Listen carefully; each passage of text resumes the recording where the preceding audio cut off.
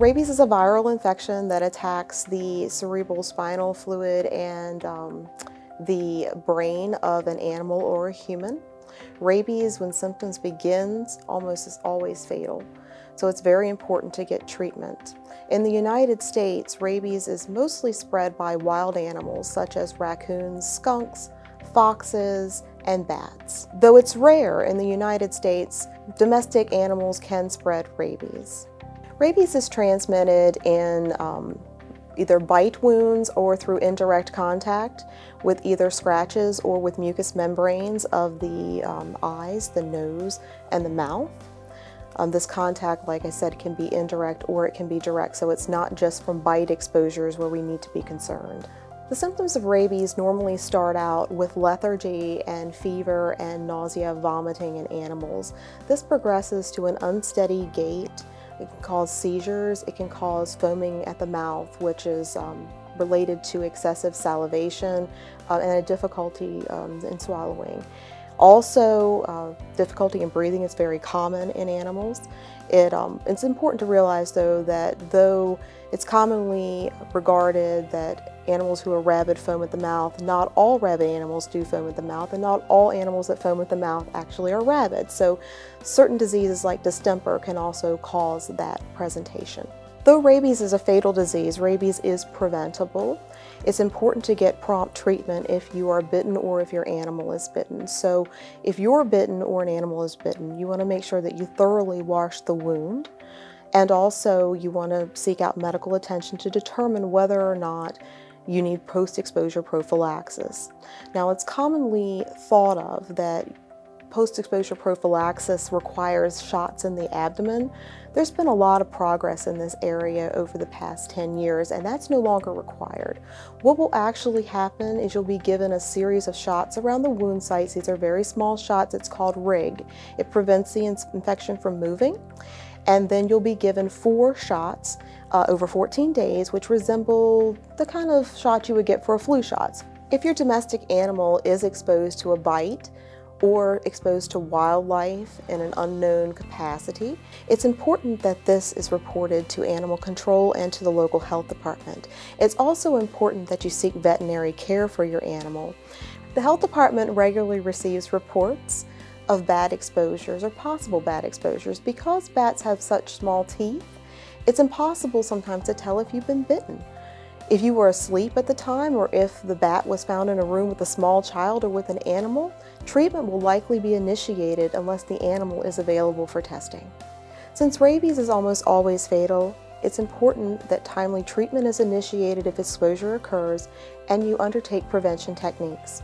One of the most important things that you can do is get your animal vaccinated. Additionally, as a person, you can greatly reduce your chances of rabies exposure by making sure that you don't interact with animals that you don't know.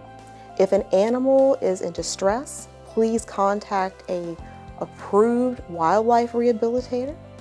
And always remember, if you have questions or you think you've possibly been exposed, please contact the health department. You can contact the Division of Environmental Health by contacting our phone number, 301-609-6751.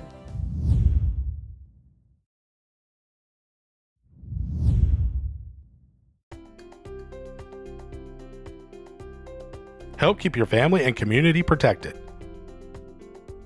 An annual seasonal flu vaccine is the best way to help protect against the flu. Skip the line at your local pharmacy and get your flu shot at the Charles County Department of Health, where drive-through flu shots are being conducted. To find out more, head to charlescountyhealth.org.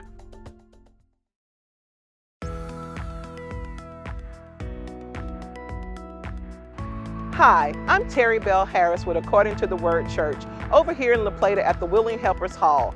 I want to thank the Charles County Department of Health for providing support and financial aid through the Charles County CARES Act grant, which helps underserved families in our community during this pandemic. Thank you so much.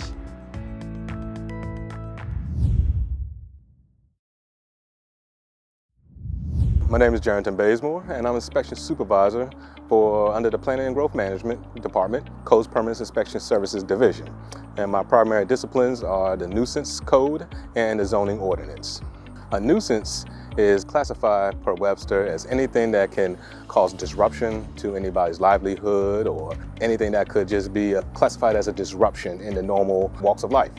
In this case, we're referencing on residential properties the various violations that constitute a public nuisance.